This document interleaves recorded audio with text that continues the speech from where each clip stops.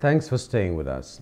In a significant setback to Nigeria's burgeoning tech industry, reports suggest that Microsoft is considering the closure of its African Development Center based in Lagos.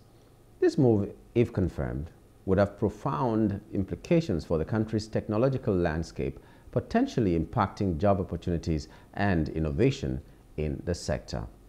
We have with us this morning Mr. Frank Eleanya, an economic analyst and company analyst at Tech Cabal. Good morning and welcome to the program. Good morning and thank you for having me. It's always a pleasure being on the show. It's scary to me, just considering the fact that Microsoft might fold up, or they're going to sack a lot of people, or whatever they're going to do. There are so many people that might come from Microsoft into the labor market, and it scares me because it's not only Microsoft, but so many other. Bold, for instance, this morning we had the story that they downsized a particular department from 45. They removed 22. So only 23 people were left in that department that needed, before now, 45 people. Now we're seeing this from Microsoft. Let's just get what you feel about it, first of all.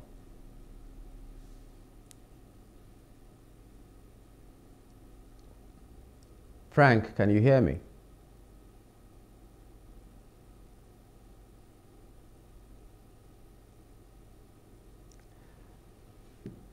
Frank, can you hear me? National player, everything to Microsoft is not very surprising. It was, if anything, some of us would say it was long in coming.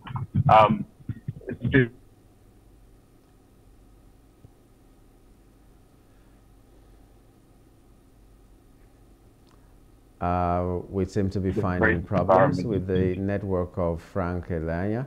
We're looking at the fact that Microsoft might be downsizing, might be folding up, might be whatever it is that they might be doing is very scary to a lot of us. We're seeing everywhere companies folding up and so many things happening in the labor market. People are now thrown back into the labor market.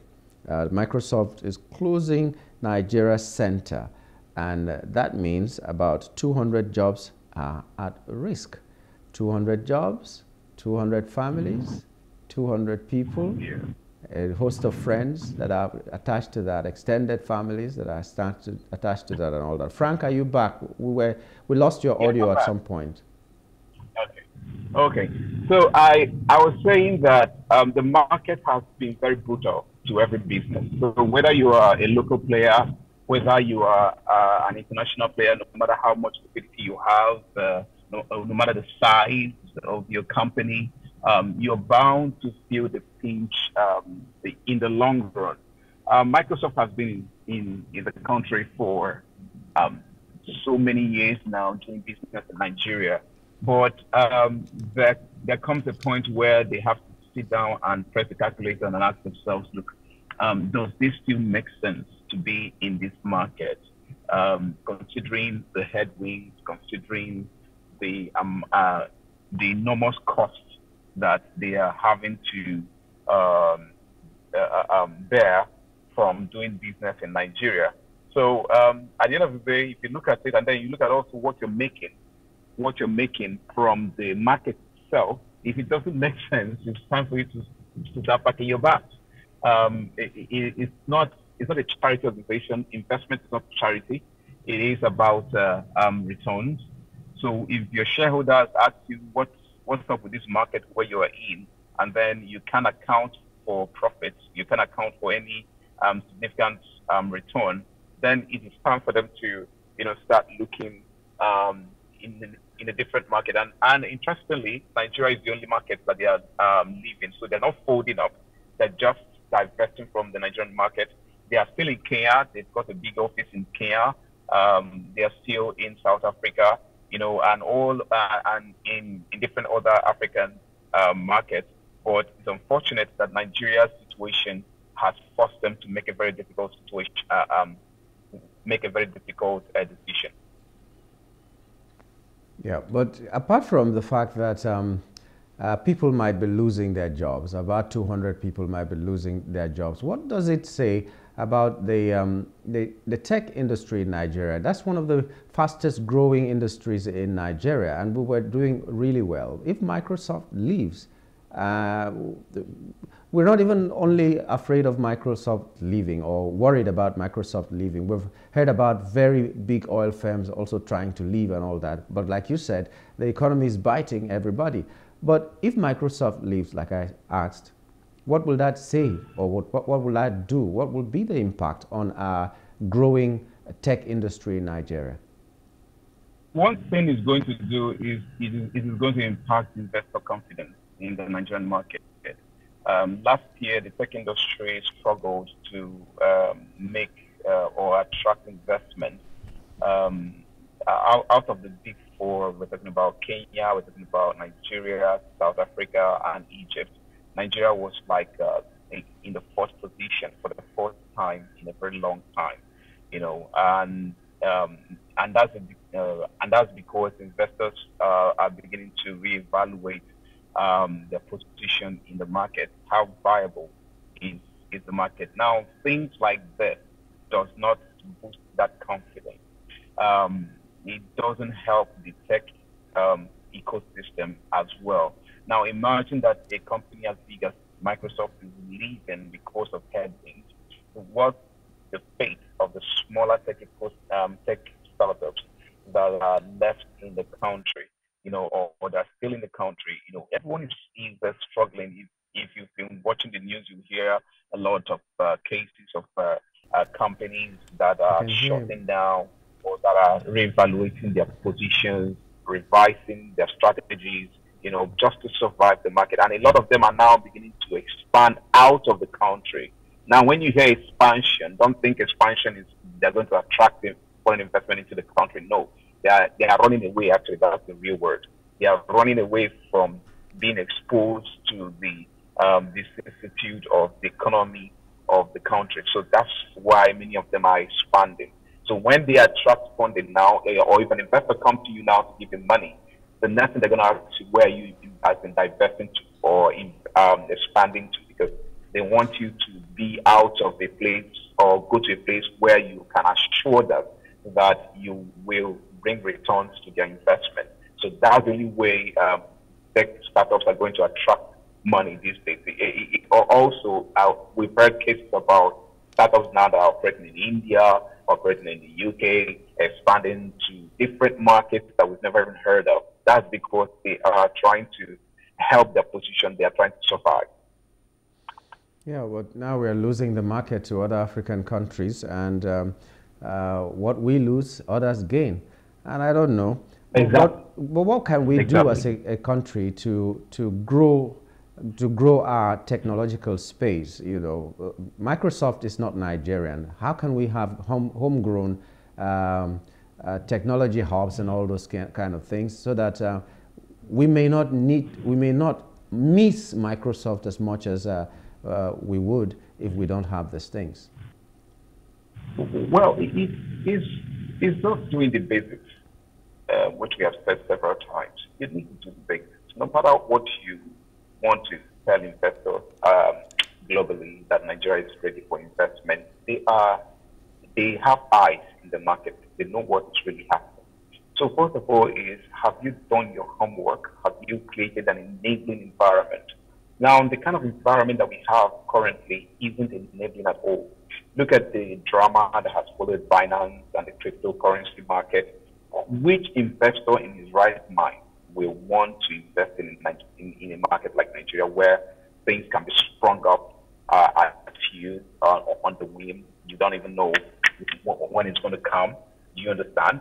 So it's difficult for you to be convinced to go to that market when you can see what's happening to people like Binance. Yesterday, we heard that from Binance CEO that the government was trying to bribe or claim that the government was trying to bribe them so that the case would go away. Those kind of things have a way of soiling your image on the global stage. If you wanted to come to Nigeria, you start thinking, no, if the government is even involved involved in the scam thing or trying to scam companies and otherwise I want to go there, they're going to do the same to me. And there are no cases or there are no stories that sort of debunk this kind of claims that Binance have made. When instead what you hear are more companies coming out and say, oh, it happened to us as well. So those kind of image sensing doesn't help us. So first of all is that we need to create that environment that helps everybody have confidence in this market. We need to be intentional in the way we deal with businesses. We need to, it cuts across federal, state, and local government. Because if you give somebody a license at the CAC, they come into the market and start operating. They go to a state like Lagos, and then somebody comes from one agency and says, "Oh, you're owing us this and all that." It doesn't help them to operate. So it is a distraction for everyone, and it needs to be dealt with immediately. So that's what we have been saying so far. Yeah. So investment in Nigeria is scary. It's scary. But the Nigerian government is going everywhere and telling people that our country is safe enough, our country is good enough for investment and all that. But someone posted that one of the things that will affect us as a country, and especially Lagos as a state, which is like the biggest economy in Nigeria, is indiscriminate demolitions and so many other things that may not look as if they are related to what we're talking about. But in Lagos State, this government can wake up one day, give you 48 hours and demolish your property. And someone said it's going to impact on investment in Lagos State. Do you think so too?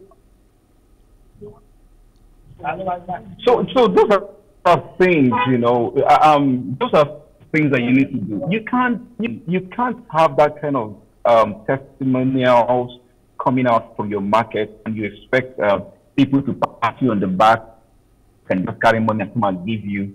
Long gone are the days when people just invest because, oh, the market is bad. Oh, the market, there is 200 million people that we can leverage on potential. It's not, nobody's looking at your potential. It's what have you built in? What can we trust that that when we come to your market, this is stable. This is predictable. Investors like a predictable environment. If I build my house, would the license you gave me to build it, would the license you give me to build it be, will it be tenable when another government comes in? And which is what families are facing now, businesses are facing now, their properties are.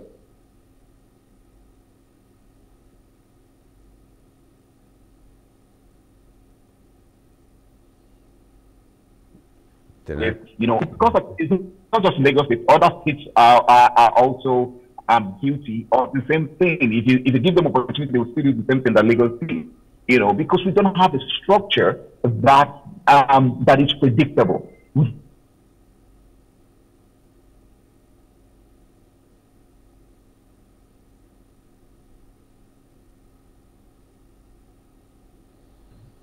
Can you hear me? Yes, now I can hear you. We lost audio a little bit.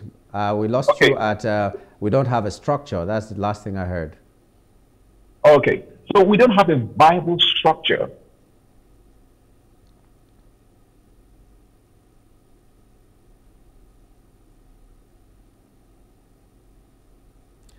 Well, the network doesn't seem to be. You understand? So nobody wants to build in that kind of market. Nobody wants to build in that kind of market. And when you say these things, it looks as if you're attacking the government because you don't like the government or something like that. That's not the case.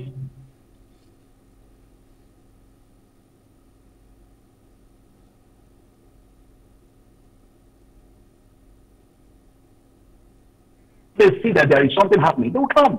Everybody loves money or to make money.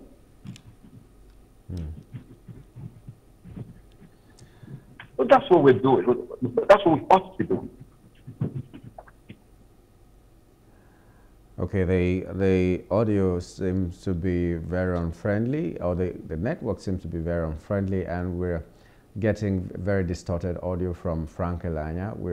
We sincerely apologize for that. Maybe we'll just have to discontinue with this, but the point has been made. A hostile environment cannot encourage investment. An environment where you cannot predict, an unpredictable environment cannot encourage investment in a country or in a state. So the government should do something about it. Let our economy be stable, let there be security, let there be a predictable business environment so that people can come and invest. Nobody wants to invest in a place where you do not know what the outcome will be tomorrow. At least you could have a projection if the economy is stable. But now we don't know where the dollar is going. If they carry us go where we don't know. And then we don't know what anything is happening. Frank, I don't know. Our audio was really terrible. But I'd like you to just give us a final word, how to handle this as it is. I think the government needs to get their hard choice. It is becoming very frightening. The environment is becoming too tough.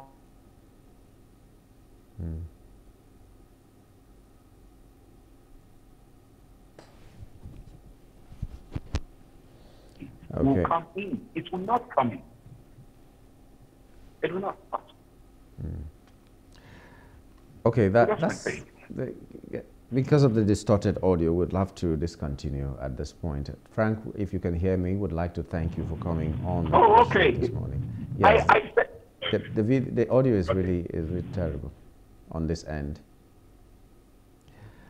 Frank Eleanya is an economic analyst. He's a company analyst also at Tech Cabal, and he was talking to us about on the issue of Microsoft folding up from Nigeria and putting about at least 200 jobs at risk. Okay, so this is where we wrap it up on today's show. I would like to thank you so much for being a part of the show and hope that you're going to rejoin us tomorrow for another edition of the program. Until then, my name is Nyamgul Agaji. Have a lovely midweek.